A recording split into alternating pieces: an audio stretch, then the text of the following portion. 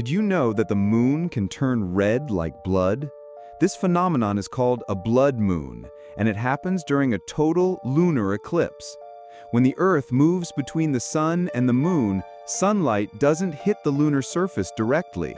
Instead, some of that light passes through the Earth's atmosphere, bends and filters out, leaving only the reddish tones. That's why, instead of disappearing, the moon glows with an intense red color. And the best part?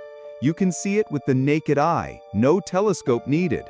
Mark your calendar, the next blood moon will happen on September 7th, 2025, and it will be visible in much of the world. Throughout history, the blood moon was seen as a sign of disasters, wars, and even the end of the world. But in reality, it's just one of the most amazing shows in astronomy.